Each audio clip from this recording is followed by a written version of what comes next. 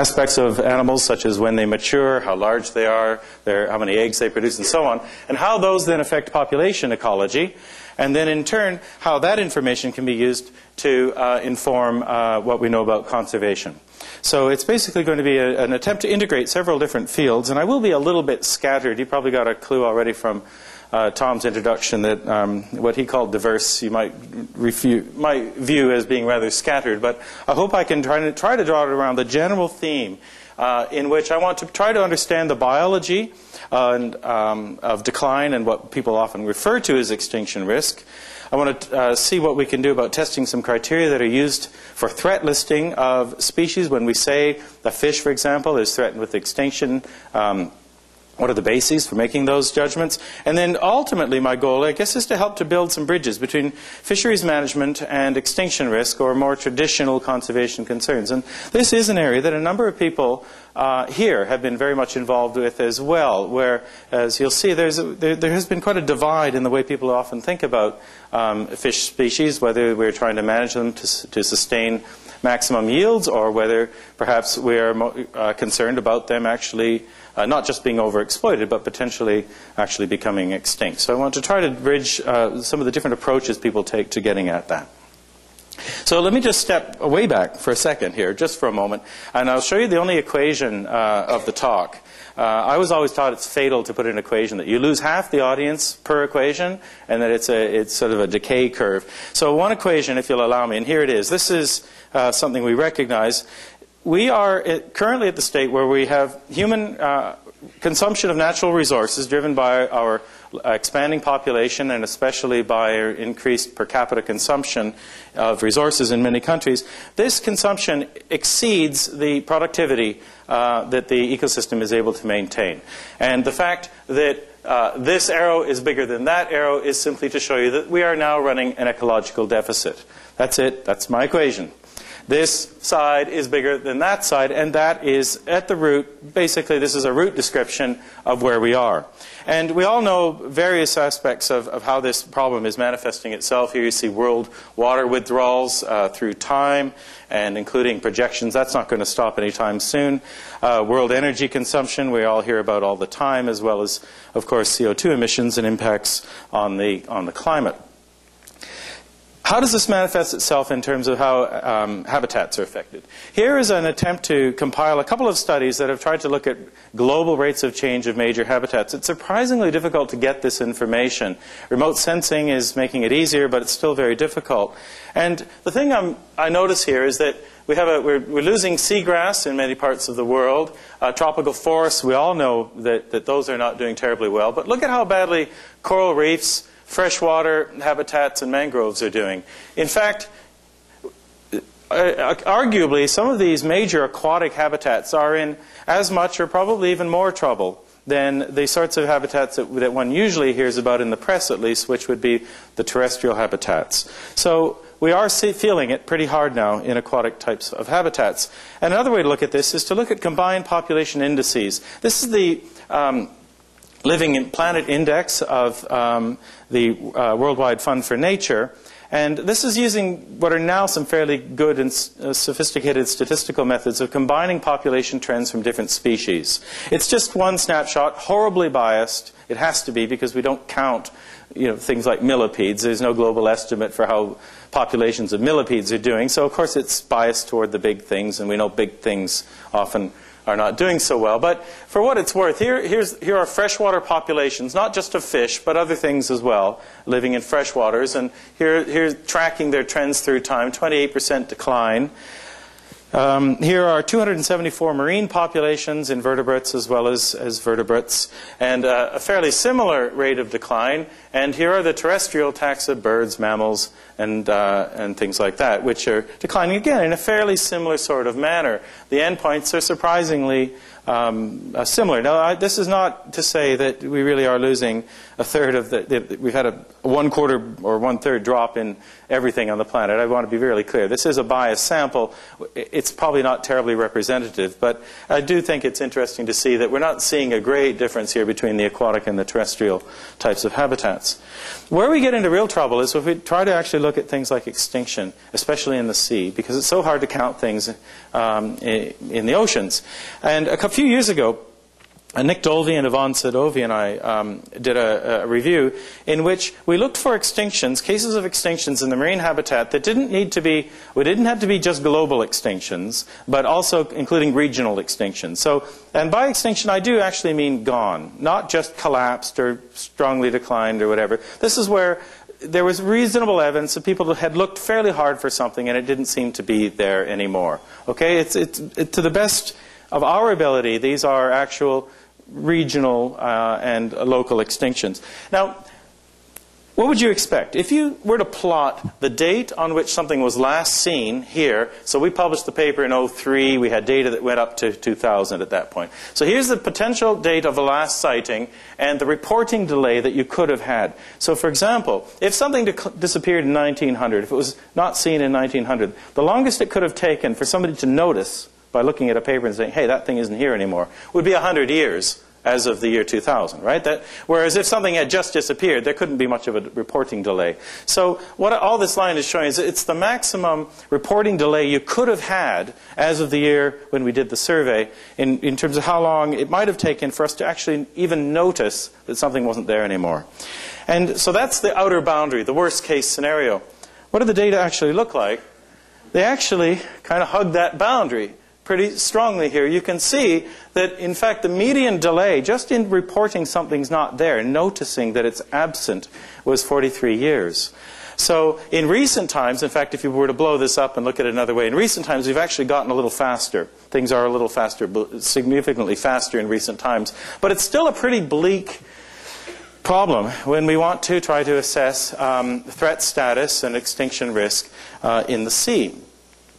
And where this really comes crashing into traditional fisheries type management, which many of us are familiar with, is when you start looking at some of these, let's put some faces to some of these declines. So here's the northern cod. This is a complex of stocks off Newfoundland, and they had about a 99% decline over a roughly 30-year period. Very similar looking shape of the decline of stocks of western bluefin tuna. And when you look at these, then compare them with something where people who are worried about extinction risk typically are involved. Let's take something like Antarctic populations of blue whales. It's awfully similar. These are not comparable. This is catch rates, thousands caught. So that's the best there were. There are no good estimates. So of course that's going to have some problems with it. But the point is, in all cases, we've got about a 95 to 99% decline over 20 or 30 years. And these rates of change look pretty darn similar. Very few people would disagree that Antarctic blue whales, as of 61, certainly were threatened with extinction. But many people disagree very strongly that cod and tuna are threatened with extinction. The demographics alone are generally not enough to convince people. And the reason is life histories. Oh, that's one of the main reasons. There's two reasons. One is life histories. We know that blue whales have very slow rates of reproduction. They take a long time to reach maturity. They cannot bounce back quickly even if you stop hunting them. Whereas, so the saying goes, a northern cod, well, a female cod could have 5 million eggs. So in theory, a few females could get lucky with their young, and the population should be able to rebound a lot more quickly. Now, there's a second difference, which is that there are still a lot more cod in the sea than there are whales in absolute numbers. But this would all be a very academic discussion. Okay, you're probably wondering why do we actually care? Well, the reason we care is because we have a problem, what happens when sustainability meets extinction. And I've made this a play on the byline of the Bevan series, sustainability meets reality. Well, in many ways, it can also meet extinction risk because the IUCN, the world body which has been responsible for the global threat status of species around the world, declared in 1996 that the cod, as a species, the Atlantic cod, was vulnerable to extinction. So this isn't an academic thing. This went down as being vulnerable to extinction. And that caused an uproar in fisheries management agencies, including, especially including Canada, in fact. So the Department of Fisheries and Oceans basically said, no way. And I was in England at the time still when this happened, and I was very rather embarrassed by the government of my homeland, which came out and threatened the IUCN with all manner of nasty behavior because they said, you have no business sticking your nose in this thing. We're working on it. We have a rehabilitation program. We've reduced the fishing, yada, yada, yada.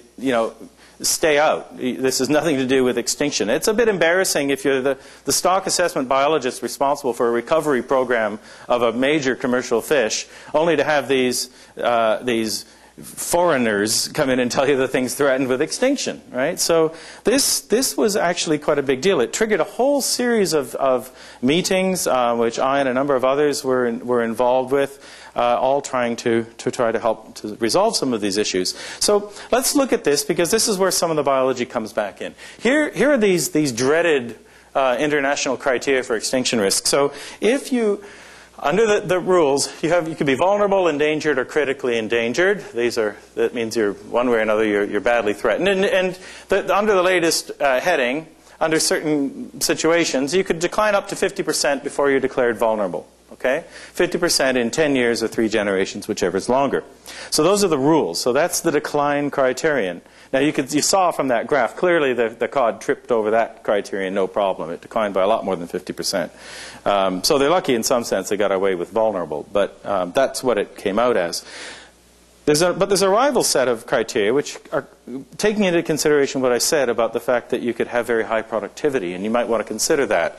So for example, the American Fisheries Society broke away from this and said, no, look, you've got to consider productivity. You can't compare, you can't use the same types of criteria used to analyze whale declines as you do a fish. Instead, let's look at how productive they are. And a way to look at that is the rate of population increase, R. This is how fast a population can grow from a small population size. If it's a really small value, so the population cannot, even under the best of circumstances, recover quickly, then they say that you could decline by 70% before you're vulnerable. Okay, I'm just going to talk about vulnerable here. So 70, not 50. So it's a little harder to get declared vulnerable under these rules. And this is for long-lived, slow-reproducing beasties like sharks. In fact, if you're a fast-reproducing thing, like a herring-type thing with a really high rate of reproduction, you can decline under these rules by 99% in 10 years before you're even considered vulnerable. Right? I'm not even saying critically endangered, vulnerable. So if in theory you could decline 98% and you wouldn't even worry about it as a potentially vulnerable to extinction. Personally, I think that's crazy, but I've had this discussion with a number of the people involved in producing these criteria, and that hasn't stopped them from going ahead and assessing the marine fish of Canada and the U.S. under these alternative criteria. Needless to say, it's a lot harder to become threatened with extinction if you need to pass that kind of a benchmark if you're a small, fast-growing fish. But the problem is, of course, R, in fact, is a very difficult thing to measure. Everybody who works on this problem knows that. It's hard to know how fast something could bounce back. So there are surrogates allowed. And this is where we go back to my interest in life histories.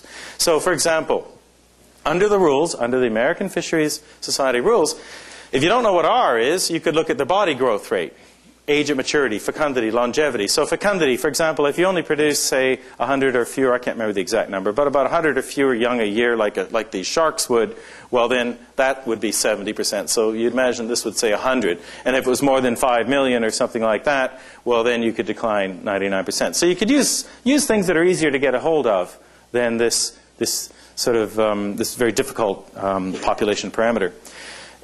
So Canada, of course, has to be different again. Canada actually sticks to the international criteria. They're not having anything to do with this. They do use the standard criteria. But they also, as with the Fisheries Society, they do allow for you to use sober second thought here. You can look at what age they mature, body size, and moderate your judgment a little bit. So what I want to do is I want to put some of these to the test. Let's take 3 traits. I won't do all these. Don't worry, I'm not going to take you through 9 analyses here. Just a couple highlights of some work we've done. Let's look at something like high fecundity and ask, is it really, really related to recovery? And I've got different things we can look at. I'm going to look at, first of all, potential recovery. This is how fast. It's really very much what I just described as R as being, but it's technically not R. It's how fast they grow from small population sizes. But you can also look at actual recovery, which is what happens if you take the fishing off them completely and see how they bounce back. And persistence is how long they hang on for a given amount of mortality. Let's just look at the fecundity one, because it's one of my favorites. So this is some work we did a few years ago now, and this was one of our very first analyses. Log of fecundity, so you need to add lots of zeros after these numbers. But here's high fecundity, low fecundity, and the theory would be that if you have a very high fecundity, you're going to have a very high bounce-back potential. So we did some analyses with European species, and I'm going to show you a bunch of stocks now. Each data point's a different stock, to see if the trend goes the right way. And that was the result we got.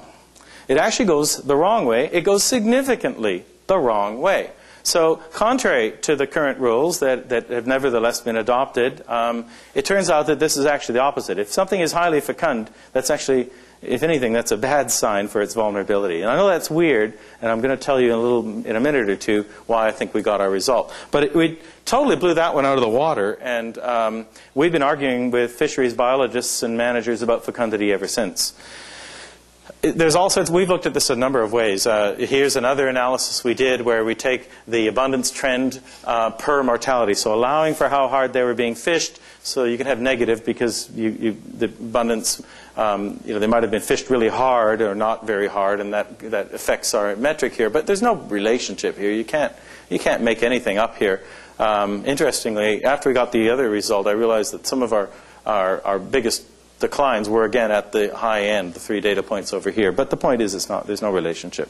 And so we've looked at that. We've looked at the variation in their recruitment, and that's not related to fecundity. So people who've told us, well, no, it's just that highly fecund fish bounce around a lot from year to year, and you can't get the signal out of the noise. It's not true. There's no more noise in the data if you're highly fecund than if you're not. So I don't think that's it.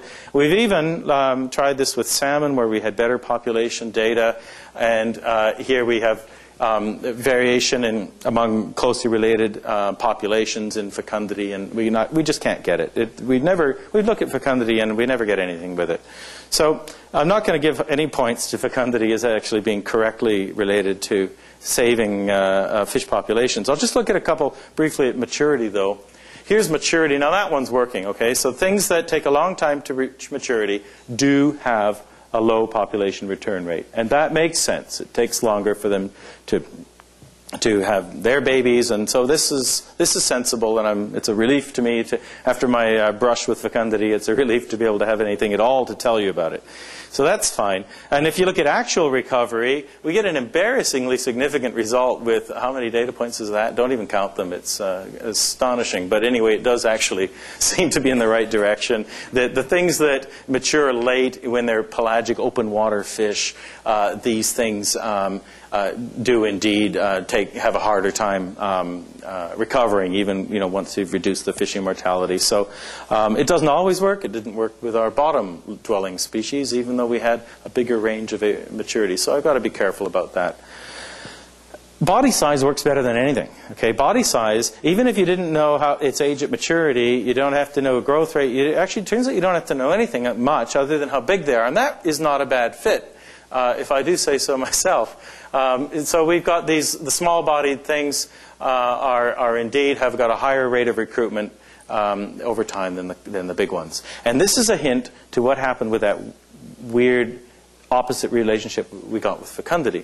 Because the reason I think highly fecund species didn't have higher maximum growth is that basically it's not as important as things that go with fecundity, such as large size and age of late maturity. So if you plot maximum body size against fecundity, those really fecund fish that have got this high fecundity, they're the big cod type things. Think about it. Tuna, groupers.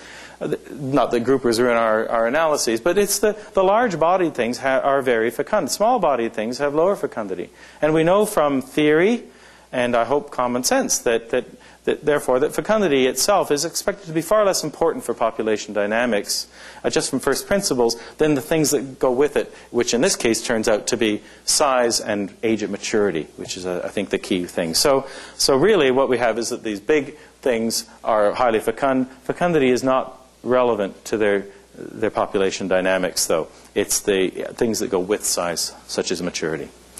So I've looked at this a number of ways. These aren't all my studies. A number of people have looked at this, sometimes using MPAs and reef fish and so on. And we've reviewed this a little bit. And it turns out that if there's such a thing as a general rule in fisheries, this might be one of them, that in all these places, you tend to find that the thing that pops out of all of the analyses is body size and things that go with it, like age at maturity when they can measure it. And even there, high trophic level, well, those are large-bodied and late-maturing fish as well. I'm not saying size itself is the key, and it's not because big fish are being killed more. I should have emphasized that. We control for that fact that they're being killed more. It's not that we fish them harder. It's that when you're large-bodied, you have late maturity, and therefore your rate of population turnover is lower. I wondered whether it was true also for freshwater fish.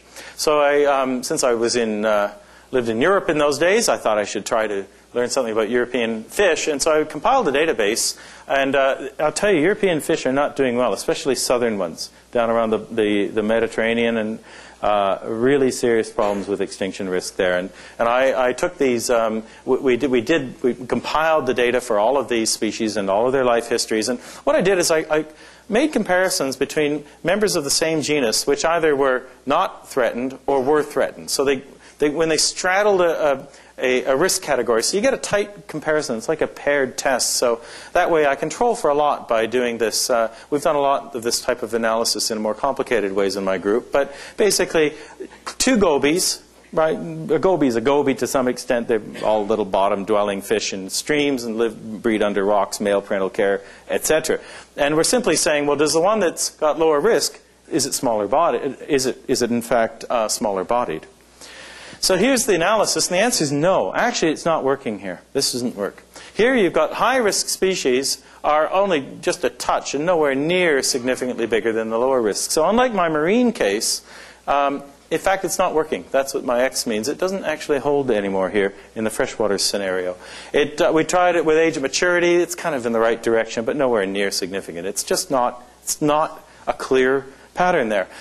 But there's a problem with this analysis, which is that in freshwater, you tend to have a lot of other things going wrong. In the marine cases I looked at, fishing was the key problem. We're not big habitat issues with the fish that we looked at. It was fishing. Direct mortality from fishing. Here, habitat loss is the big issue. As we know, in freshwater, it's very often habitat loss. There were some species that were being fished, but not that many. So if you take out the direct mortality species now, let's just take them out and look at the analysis just with the ones that are facing habitat problems. Now, in fact, we go significantly the other way. Higher risk species are smaller. And look at how much smaller. They're like half the size of members of the same genus, close relatives, that are at a lower risk. So in those paired comparisons, small is bad, not big is bad. It's the opposite. When I do it with age of maturity, that's just not behaving itself. I don't know if I've got bad data, bad sample sizes, or whatever, but the pattern simply is not there. But for the thing that is measured most accurately, which is body size, because we know more about how big things are than when they mature, I've got the opposite result. So I wondered if this was just us or whatever, and if you go through the literature, there have only been a few studies like this done, and sure enough, we got the small size, and nobody else actually got large-bodied being bad in freshwater fish comparative analyses. It never comes through, unlike the case for the marine one. It's these other things. Look at this. Ecological specialists, ecology. This is a distributional thing that we picked up. It's other things that have to do with habitat specialization. And if you take out habitat and you're a specialized, not a generalist, then it makes sense that you're more likely to have a problem. So what I'm saying is that it looks like when exploitation is the problem, which is true in the sea, it's low life histories. And when habitat loss is the problem, it's not. It's more often things that have to do with ecology and behavior. Now that's not much of a, this is, okay, is that really, maybe it's something to do with the sea or something like that. Maybe this isn't much a very terribly general relationship. So I wondered about other taxa. And so here's a study that we're just doing right now. I have a PhD student, Sharon Brooks, who's working on Cambodian water snakes. This is the largest exploitation rate of any reptile assemblage in the world. We estimate that conservatively 7 million snakes are hunted each year from Tonle Sap Lake in the middle of Cambodia. It's a big, big lake, but that's still quite a few snakes. There's Sharon in her element there. We can get these. These are landed just like they're landed like as if it was a. They're hunted, where they catch them in gill nets. It's a deliberate, targeted fishery, and we can go in there. You can see a nice assemblage of species here, and we, as in Sharon, has dives in there, and we have a deal worked out with a lady who lets us dissect them in the floor of her bamboo hut, and we do all the work here. And people keep the snakes. This could be a seminar. I'll leave it. I'll try to get out of it. Okay, there is a point to this. They're fed to crocodiles, which are kept. They take young hatchlings and they rear them up, and then they sell them for skin. So it's partly for crocodile food and partly for the big ones that go into a trade for leather. So there is a whole other story here, which you can read. I've got a couple of papers on my website that you can look at. The point is, we've got all these species to compare, and the idea was to test whether we could predict which ones were more vulnerable based on life histories. And if you do that, it turns out that our predictions based on life histories and the timing of breeding exactly matched for the 7 species in which we had the most data, perfectly matched the changes in catch per unit effort that the fishermen told us were happening on the lake. So we saw about a 70% decline in these species, and the rank order of change exactly matched the patterns I've been telling you about when you consider the life histories here. So I think it might be a fairly general phenomenon, and if you really want to go into it, you can look at all these other studies that have been done, all the various case studies. This is just a snapshot of them. I've compiled quite a few, and when exploitation, in other words hunting, is the problem, it's large size and things that go with it. And when it's habitat loss for hoverflies, butterflies, snakes, birds, mammals, it's not size. It's rarely size. There's a size there and there. The rest have these interesting things like ecology and so on. Look at that. You see this one, ambush predation.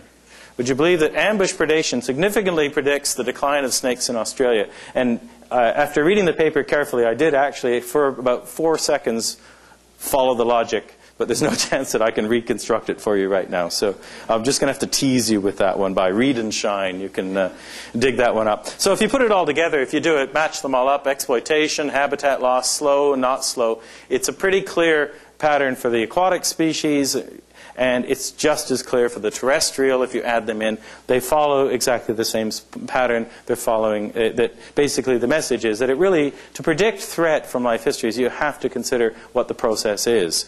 And despite the fact that fish and terrestrial animals are all basically following the same pattern, we do still treat them differently. So I want to come back to where I started with this issue of management concerns and the way we handle fisheries and fish. In 2004, we had the first test of the new Canadian Endangered Species Act. Canada was very slow to get an ESA going. They finally had one, and under the Act, an independent committee of scientists assesses the threat status of species using the IUCN criteria I told you about, and then they submit the list to the Minister of the Environment. And then the minister, the default mode is yes, they go straight onto the list and they're protected. But there is a consultation process, which was 9 months long, and we knew all knew that's in the legislation. But in fact, what the minister of the day said was that 12 of these species that were handed in required extended consultations, okay, before they'd be considered for the list. That is, before they entered the 9-month waiting, there was this limbo of extended consultations required. And in the language of the Canadian Parliament, the list was submitted but not received, which is, I think, really cool. But, you know, you can just say these things and so it is. So suddenly, 12 species were totally in limbo. They were submitted, but they were not received. And so I, of course, when this happened, in fact, this happened just as I was coming to the World Fisheries Congress in Vancouver, and a bunch of people told me this, and we quickly scrambled. We got the list together. Turns out 9 of these 12 are fish, right? And so 9 of them went into limbo, and 9 went straight in, and non-fish is 9 and 3, and all 3 of the non-fish were also aquatic species, by the way. There was a snail, and I can't remember what the other 2 were. So so basically, aquatic species are being treated differently, and fish in particular have a very much lower chance of even going into the Canadian process. And so this isn't me just being paranoid. I can even show you that the chances that was happened by chance alone that they were fish. So there is a problem here, and as of right now, we've had 12 out of 12 of the birds that were submitted for protection under the Canadian Species at Risk Act have been given legal. These are of the new ones. There were a number of species that were grandfathered in, and so far we've got 1 marine fish. Every salmon stock that's ever been submitted has been rejected.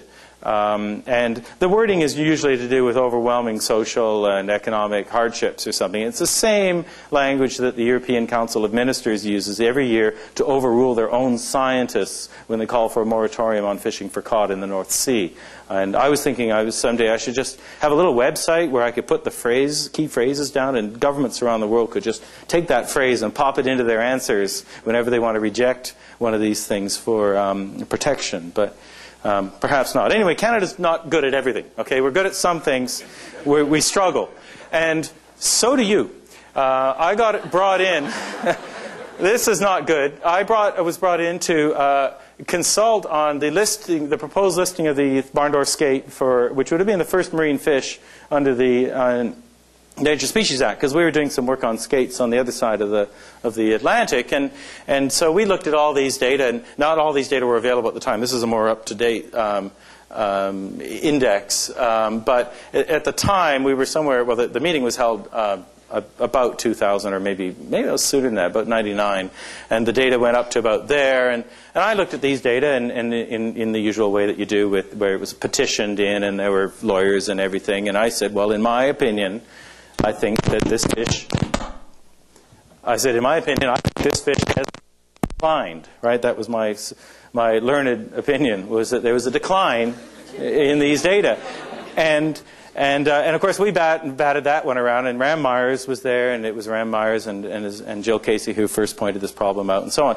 But in the end, after a very long consultation process, and many of you may know more about the story than I do, I hope I'm not being overly flippant, but it came down to the fact that if you do look carefully here, you see this here? That was an evidence of a sign of recovery.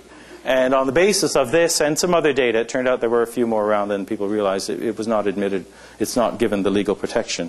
So marine fish, this problem goes on. And so one of the things I want to do, and this will be the second last sort of aspect of the talk I want to do, try to put some of this together. The question is, do threat criteria produce false alarms? That's the argument, right? Again, right back to the beginning, I said, the cod, female cod, you've still got lots of them. They can be highly fecund. You just can't, you're going to have a false alarm if you say those standard declines that we're all used to are going to trigger threat listing arguments. So what we did, and this was work initiated by a former PhD student of mine, Nick Dolvey, who's just this week actually joined us at Simon Fraser University for a faculty position. We did a study which he led, in which basically we looked at the possibilities. So you could either be threatened or not threatened under standard index that we talked about, IUCN, or you could be exploited within safe limits or outside safe limits. So here's the management, fisheries agency type management approach to life, and here's the tree hugger conservation NGO sort of language here. And the question is, do the threat criteria produce false alarms? Well, there's possibilities here. One possibility is that if conservation, I'm just going to use this pejoratively on both sides, sorry, but if conservationists, IUCN people say that they're threatened and in fact management agencies argue that they're not, that would be a false alarm, okay? Possibility, though, would be that you'd have a hit where both agree, right? Yes, threatened with extinction, yeah, okay, we agree, at least that it's exploited outside safe limits. Whether you want to call that extinction risk we could debate, but at least everybody would agree that there's a problem. The other possibility is you have a true negative. Everybody agrees everything's fine, not threatened, it's within safe limits. Or you could have a miss. In other words, a threat, people miss the fact that these things are being overexploited. Again, I think we could debate the term miss here because these are different things. We're talking here extinction risk, here we're talking overexploited. This is more extreme. So whether you call that a miss or not, we use the hits and misses thing because we took this from other information theory. But the point is, how far off would we be if we took action when people like the threat listers said to do so, rather than when fisheries agencies said we should? And so we tested the decline criterion of the IUCN. That's that 50% decline I told you about. We did the AFS one that I've introduced you to, and we did this is another IUCN one, which is based on a demographic model. Here's the result. No false alarms. Okay? None of these kinds of criteria ever disagreed, said that something was threatened with extinction when the management agencies didn't also say that there was a problem, that it was exploited outside safe limits. We didn't get a single one. These are European stocks, European fisheries here. Here are the positive hits. You can see there's very few in the Fisheries Society ones. That's because it's much harder to get listed under those rules. And you can see the hits are not all that high, but there they are. Here are the negative hits, and as everybody agrees that it's not a big problem. Fairly, well, again, not a lot of variation among them. And there are the misses. You can see that the IUCN decline criteria, the population trajectory, is actually doesn't miss very many, and that's interesting. That's because many of the models that fisheries management agencies use are also, equations. They're demographic models, so that's fine. You can see lots of misses by the AFS criteria, and there they are. So those are the numbers of stocks. You can see the problem here, right? That we don't know, that we don't have the data to be able to do this kind of population modeling very often, right? We can only do it with 11 stocks. So maybe it's a bias group probably, and this is one of the reasons we want shortcuts, such as using life histories. So I don't know. Well, I don't know what you think about it. To be honest, I'm of slightly mixed feelings on this. I'm an author of the study, and I'm very keen on the study, keen enough to tell you about it. But I think that we could argue still about whether we're still talking about extinction risk. In other words, it's not to say whether a miss is really a miss, because extinction risk versus overexploited is debatable. But what I think is really important here is that this is saying that this great divide between management agencies' approaches to stock management and the traditional concerns of extinction risk people, we can bridge that to some extent in that everybody actually basically agrees when stocks are in trouble. So the IUCN would not be telling you to take action, management action, in any cases in which the managers wouldn't also actually be agreeing that some sort of action is required. So I want to just mention one last thing in passing, because it's hard these days not to talk a little bit about the future and climate change. And again, I wanted one final little application of our life history type of thinking. I want to talk just for a minute about something we did on climate change in European fish. We all know about the climate change situation, and that the temperatures are going up, and that you cannot model. You can get an accurate simulation model to simulate our global increase in temperatures if you include the anthropogenic inputs of greenhouse gases. And so this is the comparison of a model fit versus what actually happens. You can't get it if you don't include the anthropogenic effect. So I think we're sort of moving beyond that debate in most arenas. But the effect has been that in Europe we're seeing things getting a lot warmer. And so Alison Perry, who was then doing a master's with me, she's now doing a PhD with me, and people from the CFAS Fisheries Lab and we did a study on comparing the range shifts that have occurred. So here you can see winter sea bottom temperatures. The sea has been getting warmer over our time period. And here are the centers of distribution for just an example of some of the species that we looked at. We looked at quite a few. And you can see that with winter temperature, you get fairly tight relationships with things moving north. Cod and anglerfish, these are both fished. And snake blenny, which is a tiny little thing that is not fished. So it's not just a change in the fishery. You would get it whether we look at things that are fished or not. Now, this is with temperature. I'm not saying this is over time, because over time, the temperatures shift back and forth. They actually track temperature better than they do time, which is another reason why I think it's a temperature effect and not some shift in fisheries that's driving it. In real terms, we're seeing centers of distribution moving quite a long way over that 25-ish year time period. Not in a unimodal way, but back and forth. And if you look altogether, we had nearly half of 36 species did move significantly, and all but 2 of these species have gone north. Now, let's look at the exception. This one really bothered us. This is the Norway pout. It's a little bottom-ish dwelling member of the cod family, and these are northern fish, and these creatures came south over our time set, and that was awkward. But a chance conversation actually that Alison had with Keith Brander, who knows a lot about climate and the North Sea more than we do. He pointed out that because of the way the currents work and the depths, in this particular part of the North Sea, it's actually colder down here than it is up here. So actually, these are actually an exception that helps match the rule. They're actually making the right move. We also looked at depth, and often if they didn't go south, they went into deeper water. Our other exception I can't explain except by arm waving. This common sole has shifted its center of distribution south. We don't really know why. One possibility is that it's because the Thames estuary has cleaned up considerably over this time period, and there's a major spawning ground here. So perhaps the population is simply growing in the south, but I don't really know.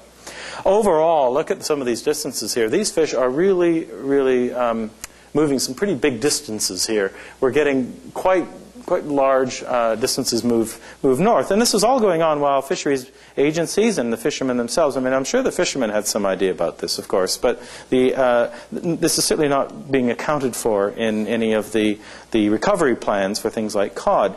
And there is a life history connection, which is the main reason I'm telling you about it, that we can actually, this is the first study of any species in climate change in which we could find a clear life history connection, a biological predictor of these movements. And indeed, the shifters are much smaller bodied and earlier maturing than the non-shifters. So I think what we're seeing is a demographic response, that species with an earlier age at maturity are able to respond more quickly with their populations and to these changing conditions than these non-shifters. Most of these species are migratory. I don't think it's that they can't get where they want to be. It's probably more to do with their ability to shift their distributions in response to the change.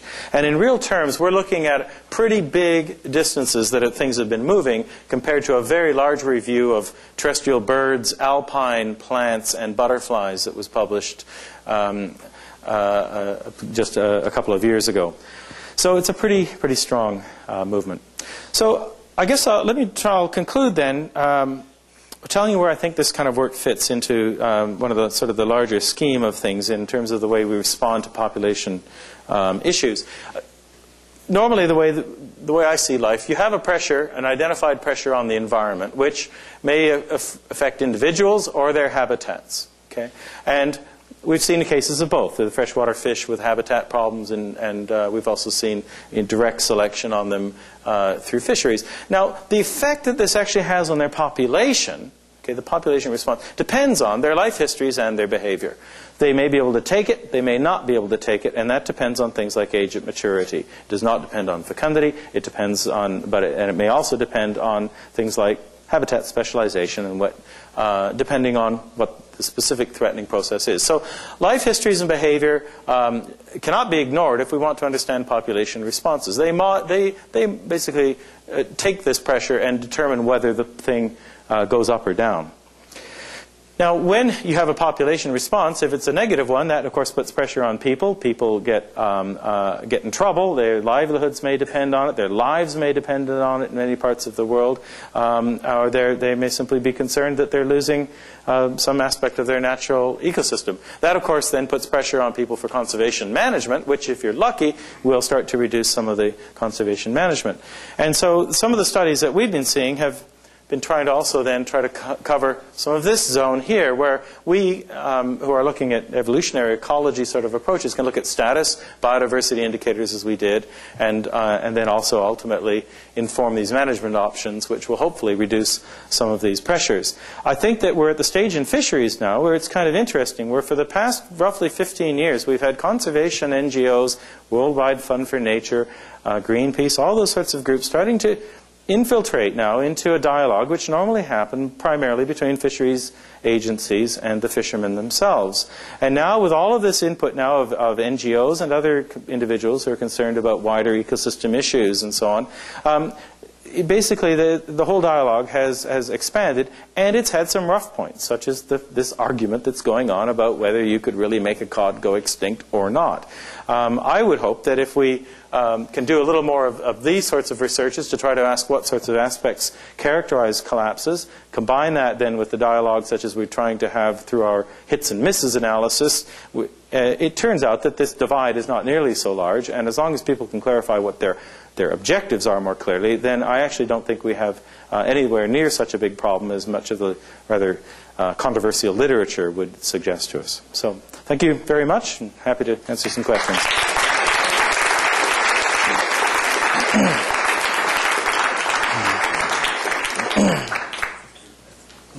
Yes. Yeah. The inverse relationship you showed between fecundity and extinction risk that you didn't expect.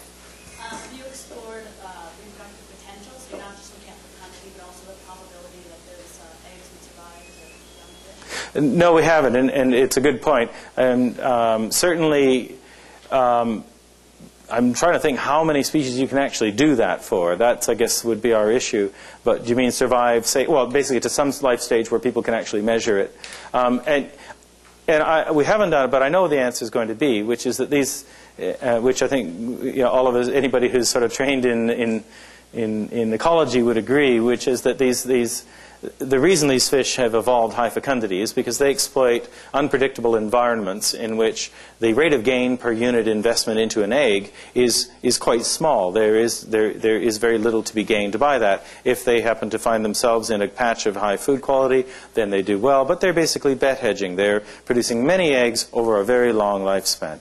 And so I think what we would find, presumably, would be that the rates of mortality are going to be very, very high for these highly fecund species, and that basically, bottom line is that fecundity did not evolve in order to protect fish from us. The fecundity evolved the high fecundity evolves in order that they have many kicks at the can over a very long lifespan. If we can track that lifespan, if we fish out a large percentage of the cod, for example, after they reach age 2 or 3, which we do, well then, of course, the cod lose that reproductive potential over their whole lifetime, which is very important. Yeah?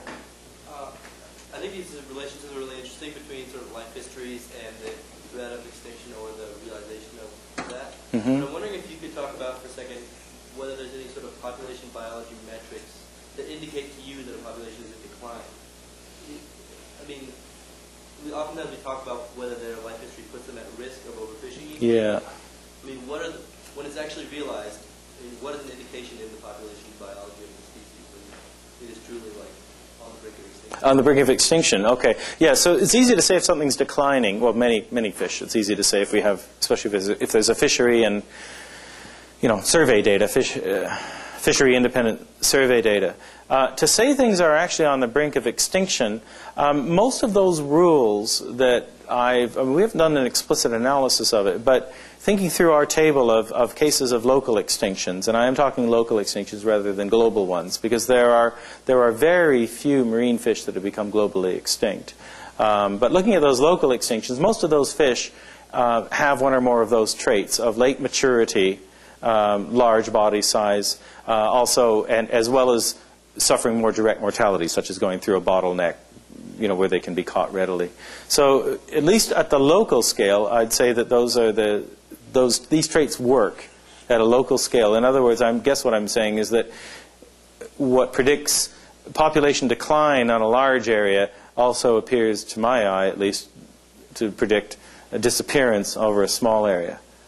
But the thing that we should remember, and I hope it's good that I'm remembering to tell you this, that one of the problems we have, it's not a problem, it's a good thing, is that no commercially exploited fish species has ever become globally extinct. That has not happened. Okay. So, and this is an argument that fisheries biologists can quite rightly use to argue that they might be extinction-proof, at least at a global scale. I mean, it's a little...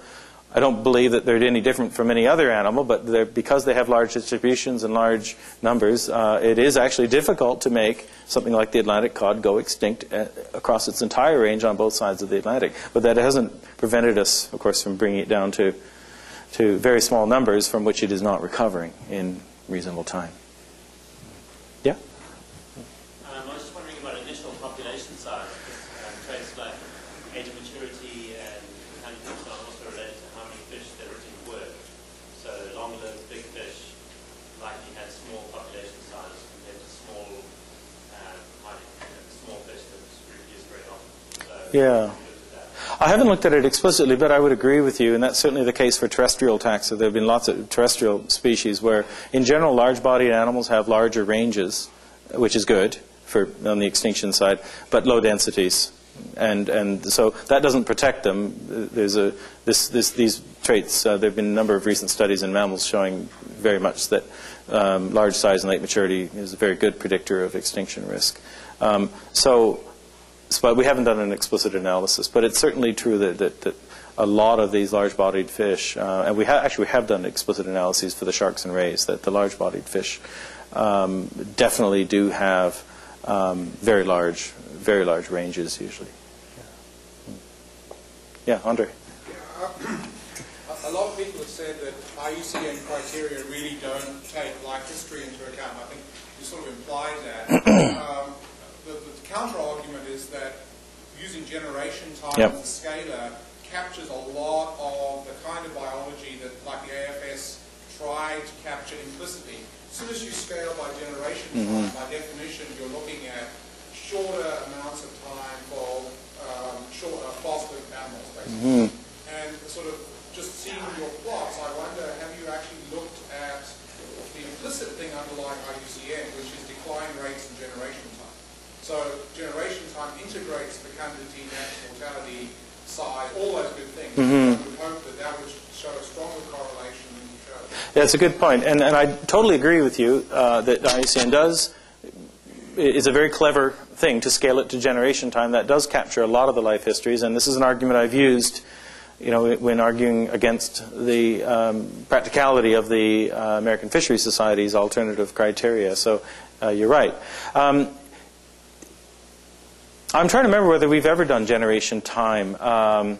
We have certainly tinkered around with it. I don't think we've ever published anything on it. Our problem is that will, of course, reduces our sample sizes greatly for the number of fish for which you could do it. But that's not a reason not to do it, because one of the things I'm quite keen on is that you take the best studied species, see what the rules are, and then try to apply them then to the ones for which you know less about them. So yeah, off the top of my head, I can't think of a case where we've done it. I know we certainly did tinker around with it. We have tinkered around with that in the past. Yes? I'm curious, your 41-year rule for reporting. Yes. Figured out. I was wondering about in general, is there a pattern here? Are we much less likely, of course, to find local extinctions on things that are small compared to big, or things that are commercially valuable? Did you see any of that? Or is that fall out? I don't remember whether we looked at that explicitly, but the answer is certainly yes to that we don't notice. I suspect there are many other smaller things that could disappear without people still knowing about it. On the other hand, many of these smaller things might be, of course, inherently less likely to be vulnerable unless they're strongly habitat associated. So, but yes, I agree that it's... normally where these came from would be that there would be a series of surveys over a number of years of some sort. In the case of coral reefs, it would be people snorkeling or diving. In the case of, there could be trawl surveys or whatever. And then with hindsight, someone would look back and say, hey, you know what, we're no longer getting something that people got 20 years ago. And that's how Ram Myers discovered the disappearance or the strong decline of the barn door skate. He saw a report, I think it was a an American report, a fisheries report, which mentioned in a list something called the barn door skate. And he said, barn door, I'll bet that's big, as in big as a barn door. I wonder how it's doing. Literally, that is how he found out that, because these things go out of sight and out of mind. And the poor New England fishers, when they were faced with this, they said, well, we never even seen a barn door skate. And of course, well, that's because their parents got them all. But so that we definitely are. I'm just giving you a sense of how we discover these things. So with that kind of serendipity involved in these things, I think we're bound to be missing the smaller things, the less conspicuous ones. Yeah. Yes. I'm curious how you think the evolution of career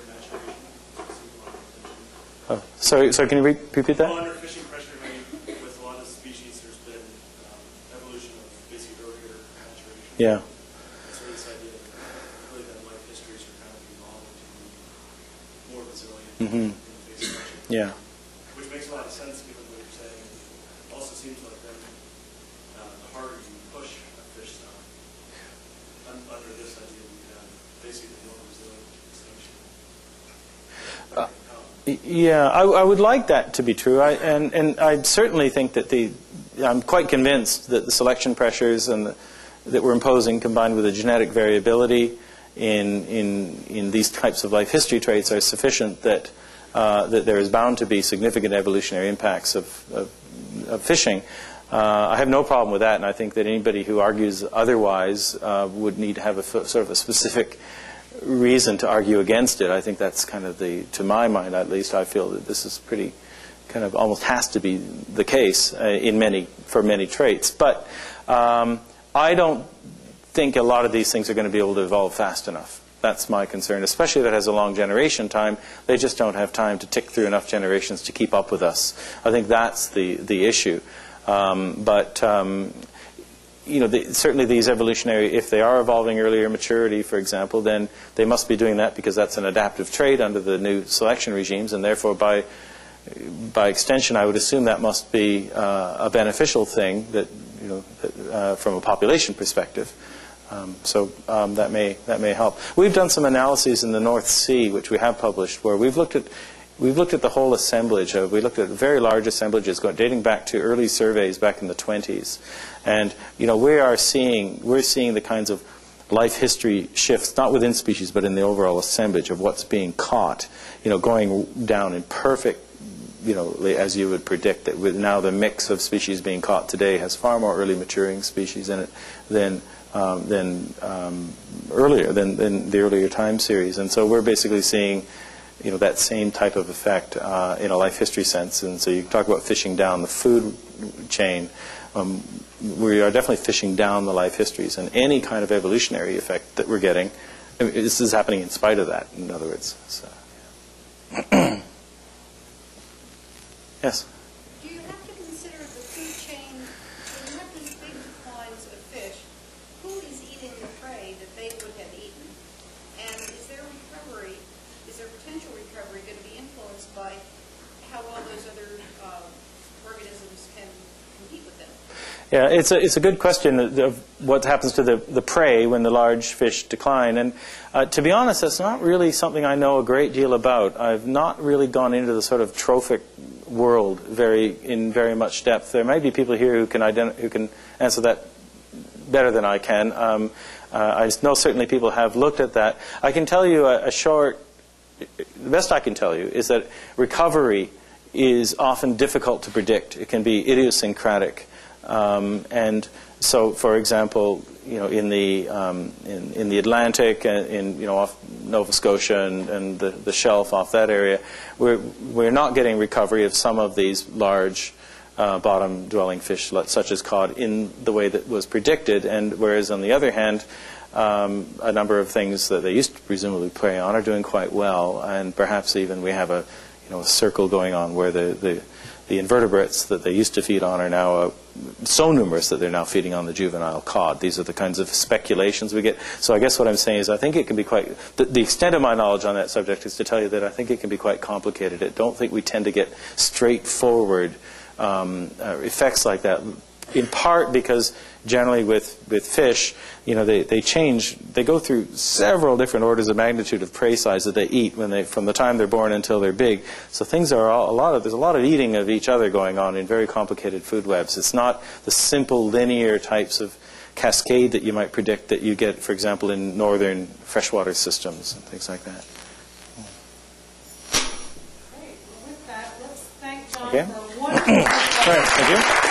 Sure.